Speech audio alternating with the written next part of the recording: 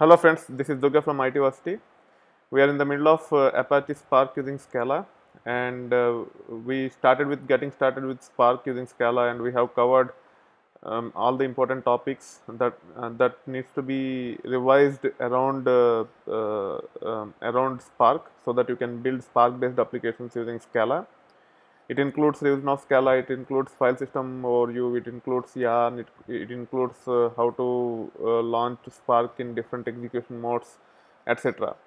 Now we want to get into get into the details about how to build Spark based applications using APIs, parameters, um, and many more. How to read files, how to write files, etc.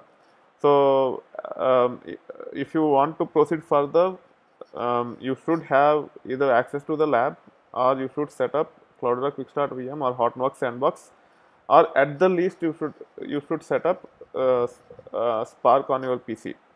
If you haven't done that, and if you directly come here, I will highly recommend you to go with getting started with Spark and first set up the environment and then only proceed further.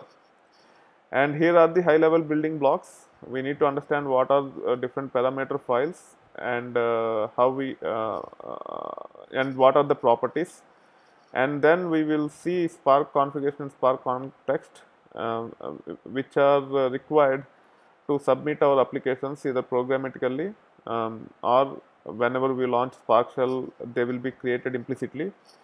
And then we will see how to read files, read data from files, and write data back to files. We will also get into the details about resilient distributed datasets, which is very important concept.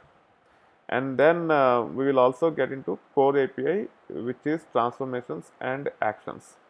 Okay. And in this lesson, we will only see overview about transformations and actions. There is a separate lesson, you can see it here, for transformations and actions, and there I will try to explain each of the important transformation and action with example, and then we will start developing the applications. Okay. That being said, let's proceed further, and let's get started with individual topics of this lesson. Thank you. Bye.